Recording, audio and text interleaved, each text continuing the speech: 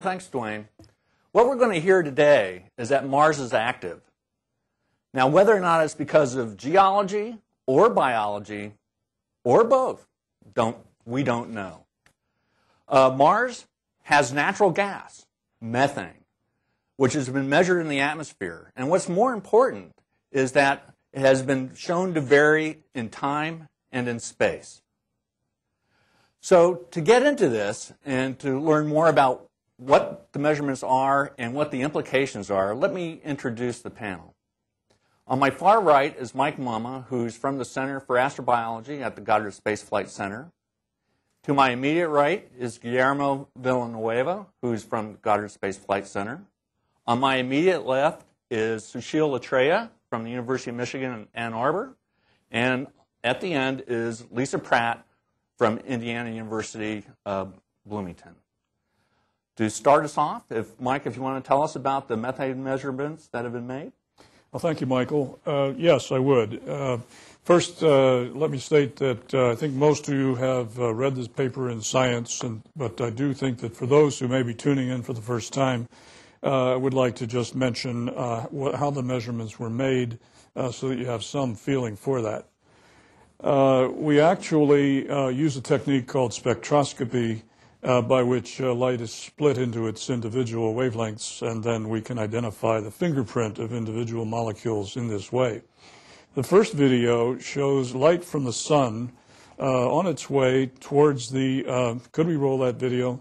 On its way towards the planet Mars, bouncing off the surface while passing through a cloud of hypothetical gas, methane or water and so on, then being dispersed into its individual colors through a spectrometer. In this case, we exemplify this by a prism instrument. And finally, giving us the opportunity to measure the spectrum in which appear certain absence of light at specific positions, which we call spectral lines. The manner in which we actually develop this for Mars is we place the entrance aperture of the spectrometer along the north-south direction of the planet. Could I have the still, please? And here we show an image of Mars, and you can see these two vertical dark lines running from north to south on the planet.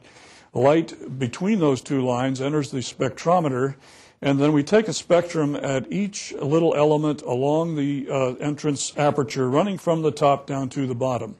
So at any moment of time, we're actually acquiring, depending on the size of Mars, between 30 and 50 individual spectra of Mars along that slit.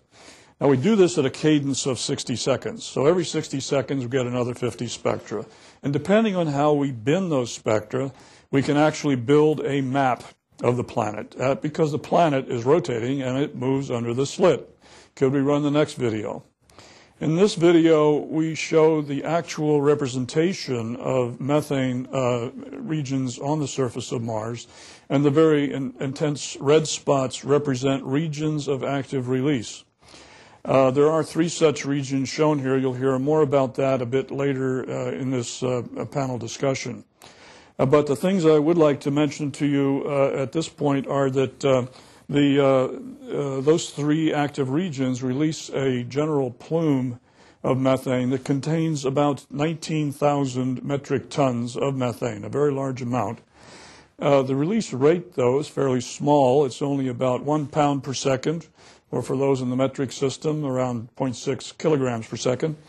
And we can estimate the lifetime of that methane in the atmosphere of Mars by, in fact, looking at the same region later in the Mars year, and we find then that we do not see it.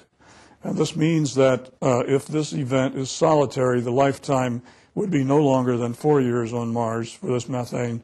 If it's repeated each year, it could be no longer than 1 Earth year on Mars in lifetime. I should also state that this is the first definitive detection of methane on Mars and the first definitive maps and identification of active regions of release. With that, let me go on to discuss briefly regions that we think might be responsible for the origin of this methane. Could you run the next video? Here we show an observer flying down a valley of Mars and approaching a scarp face. We schematically illustrate water reacting with hot rock and producing methane gas, which then escapes through pores in the scarp face, a process called serpentinization. Or we could have evidence of biology below the surface of Mars, in which case the methane generated by various microbes could in fact accumulate and then escape through the scarp face or through the surface, depending on exactly where the material is originating. I think with that brief introduction as to what we've done, what we're reporting today, I want now to introduce the core team members who have been vitally involved in this work.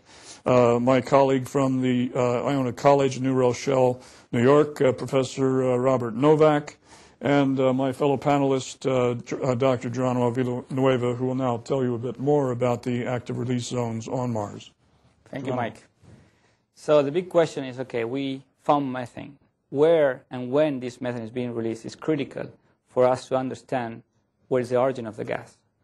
So one of the important things about our data set, as Mike was saying, is that we can measure not only methane, but also where it's coming from and when it's coming from.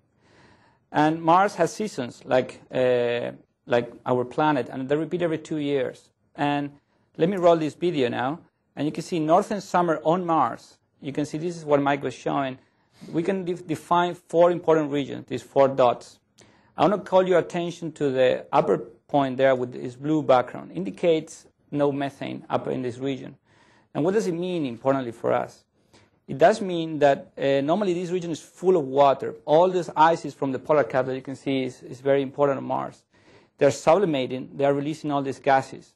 So methane doesn't seem to be coming from there because we should see it. So if we zoom now, and let me show this still now. If we zoom on those regions that we do see the methane, you can see the predefined, definitive, and localized regions where methane is being released. You know, these are the names like continents on Mars: Terra Savae, Nili Fossa, and Syrtis Major. And one of the most important striking thing about the discovery is that the regions where we see methane are regions have a lot of rich history. And what type of history? For example, these regions show evidence that waters once flew over them. And this is very important because if this water is still available below the surface, some activity, geology, biology could be used in them. Another important aspect is to see when this methane has been produced. We know it's being released now, but when it has been produced? And one possibility is that this methane is stored in ices, and we see in this release. But it could also be currently active.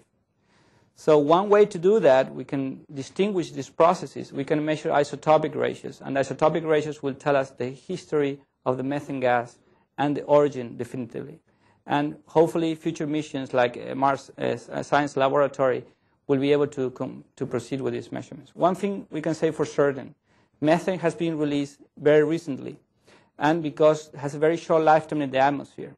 And to go further in this topic, Professor Sushi Latreda will discuss why methane is being destroyed and how fast it is. Thank you. Thank you, Mike, and thank you, Geronimo, for a very nice summary of your observations.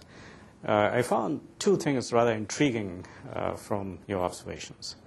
First, you show that there are active hotspots of methane on Mars, where methane is being released from.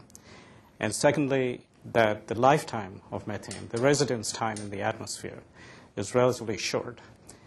And both these things are connected to the way methane is produced on Mars and how it gets destroyed over time. There are 3 potential scenarios we can think of for the production of methane. Either methane is delivered from outside, an external source, or it's being produced in the interior, an internal source. And in the internal source, as you pointed out in your earlier slides, there are 2 possibilities again. Either it's geology, in which case it's the reaction between water and rock that's producing the methane, or it's biology, in which case the microbes are producing the methane. One thing I should mention is that methane could be produced today, but it doesn't have to be. We cannot be absolutely sure that this is not a relic of methane that was produced in the past, and that's being released. So it could very well be stored from the past and it's being released. So let's roll the first video, and I'll talk a little more about this. So what you're seeing here is meteorites and comets do strike Mars, and they produce less than 1% of the methane that we see on Mars today. On the other hand, the internal sources, the hydrologic